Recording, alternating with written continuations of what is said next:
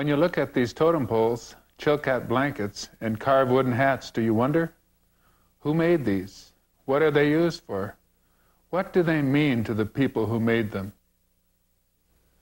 To my people, the Tlingit natives of Alaska, they record the history of our families and tribes.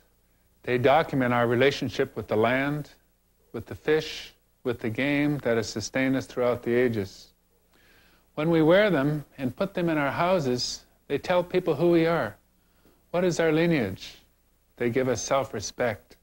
They are more like the coats of arms of the noble families of Britain than the sculptures of Picasso or Michelangelo. Take this raven hat that one of our great chiefs would wear at special ceremonies and dances. It tells a story of how Raven brought light into the world for the first time. This is a story my mother and grandmother have told me many times. Like the book of Genesis in the Bible, this hat records an important part of our history.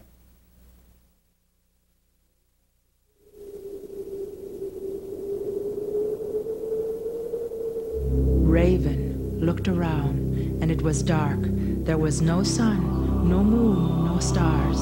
That was the way it was back in those ancient days, when it was dark as the inside of the earth, dark as the wing of Raven himself. He had to grope his way along the beach until he came to the Nass River. He had learned from the fishermen of the night about an old man and about the bright treasures he kept in his house. So Raven groped his way up the banks of the river. He flew up the banks of the river. He ran and he danced all the way to the headwaters and the house of Nashak on Kau. He was wealthy, that old nobleman.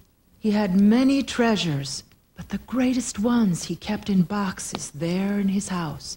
The sun, the moon, and the stars. He had another treasure too, a beautiful daughter, one he loved very much. Raven learned all that from the fishermen of the night. He turned himself into a spruce needle. He floated down the river into a pool, floated there, and waited. The servants didn't notice him when they brought water into the house, and the daughter didn't notice him either when she dipped her ladle into that water and held it to her lips and drank. Didn't even notice Raven as she swallowed him down, and now he was inside her and she became pregnant. 9 months later, she gave birth to Raven in the form of a human child. That nobleman of the headwaters of the Nass, Nashak on Kau, he loved his little grandson, didn't care where he came from, didn't know who he was, just thought he was his grandson. He wouldn't deny him anything. And Raven, as that little boy, he looked around the house, and he had figured out where the treasures were hidden. And so, when he was old enough, he asked to play with one of the boxes that was next to the house screen. His mother said no, but Raven cried and carried on so much that the old man gave in to him.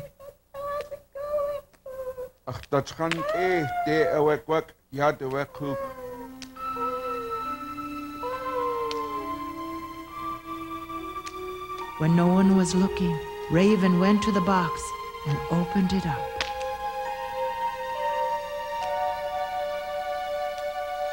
Out flew the stars, all the stars of the nighttime sky. Out they all flew, up out of the box, up through the smoke hole, up into the black sky, where they scattered and glimmered and have remained to this day. Nashak on Kau could hardly believe it, but the stars box was empty. The little boy pretended to be very sorry about what he'd done. He cried and wouldn't be comforted. Finally, to stop his crying, Nashak on Kau gave him the second box to play with, even though the boy's mother didn't think he should have it. Maybe she was thinking her old father spoiled her son too much, but he was trying to explain to her that he was a good boy, didn't mean to lose the stars. And Raven just crept up behind them when they were arguing like that. Softly and silently, like a feather rising on the wind, The moon rose out, up through the smoke hole. The old man tried to catch it, but he couldn't. Nobody could. It didn't belong to anybody anymore. Now there was a moon in the nighttime sky, and people began to see what the world they lived in was like.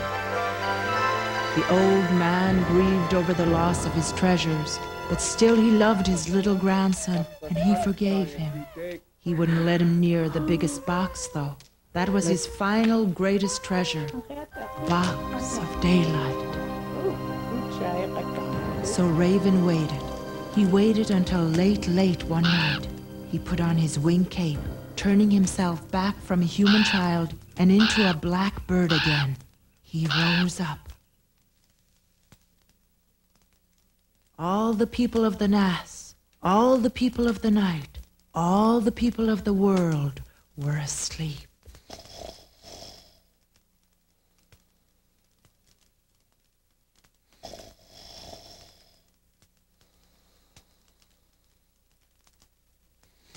He crept to the box.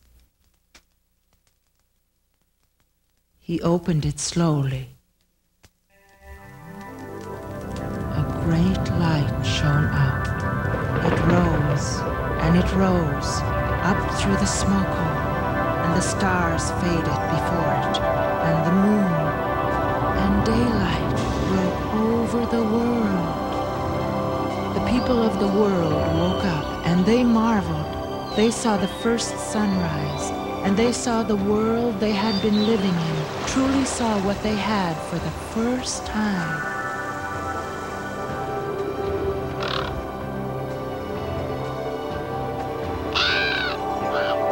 And Nashak and Haul saw too. He saw Raven, recognized him for what he was, and he knew what had happened. He grieved for the loss of his treasures. He grieved even more for the loss of his grandson. But just then, a sunbeam came through the smoke hole, and it fell upon him, warmed him, and he looked around, and he saw clearly, and he understood.